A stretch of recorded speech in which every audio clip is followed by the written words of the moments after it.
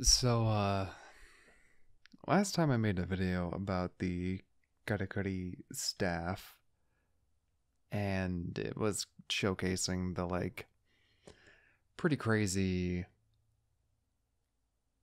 celestial anchor, uh, stacking method and everything, and I was kind of like, I'm torn. I don't know if they should really stay in. I can see it both ways, it's kind of insane, but also it's kind of needed for the weapon and all that stuff. This one doesn't need to stay in. Um so in the patch notes, they say they fixed an issue in which the mutation level of the Katakuri staff could be accumulated above the maximum indicated, which would be 8. However, the one thing that they did is in fact not do that, but make it more consistent in terms of how you can actually stack it over. If you just sit there and spam the actual stacking method with the celestial anchor, you can go, as far as I know, as high as you want with it.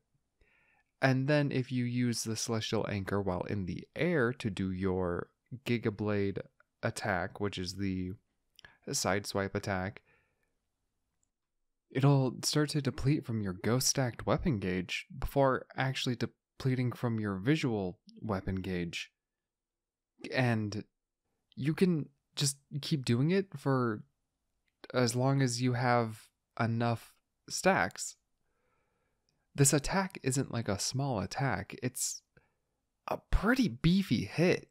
It will actually do more damage than the first 2 hits of the Gigablade. So if it's a move that you can just kind of spam out, specifically on bigger monsters that it's easier to hit that with, and you're able to just keep doing it, you're gonna be decimating Kimono. Or monsters or whatever. I don't know. I still don't know exactly how to say it.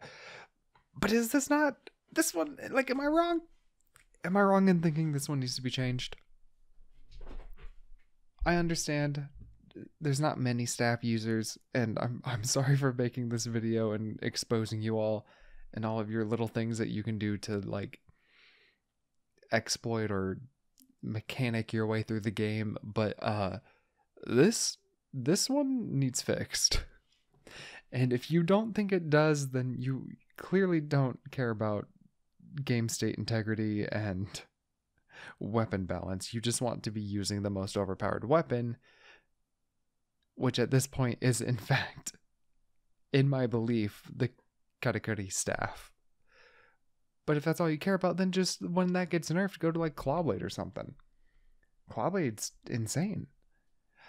But I just felt like I had to show this because I originally thought the staff was like in a weird state of being overpowered, but like it being fine. Now I think it's just overpowered and it needs fixed. At least this one. The Celestial Anchor one, personally, I feel like it shouldn't give you 2 stacks with how easily you can spam it.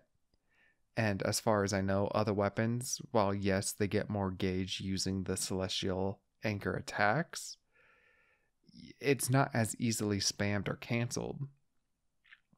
Which, I mean, I could be wrong. I could be in the minority, which is totally fine. I don't really care. I have my thoughts, you have yours, feel what you feel. But you can't sit there and tell me that being able to just throw this attack out 8, 10, 12 times before having to stack again. Realistically, I get it. You're not actually going to be able to stack that much, but you can on certain kimono stack that much and just throw it out and then kill it in what feels like no time at all. So yeah, I just felt like this needed to be said, and I don't know, it's interesting. Anyway, I've gotten to the end game of Wild Hearts, and feel like there's not really a reason to play. Not gonna lie. There's no motivation to actually finish all the hunts. I probably still will. I might make build videos. I'm not too sure. I'm a little hesitant to make build videos just because to me it feels like there isn't really much variation. I can't really make it my own. It'll probably just end up being like every other build video out there. It would just be my take on it, which would just be, I guess, armor and armor skills, which is, not that in depth. But I might make some videos for other games. I've been thinking about trying out Dauntless again after not playing it since the beta of it. I might make some Monster Hunter videos, There's a lot that I've been thinking about. And if there's anything specific that people would want to see me do, I know I only have the one video of me basically exposing Katakuri staff, and now it's going to be two videos of me exposing the staff for what it really is. But if you enjoy it and you want to see more, just let me know what you want to see and I'll make it. I'm not really picky.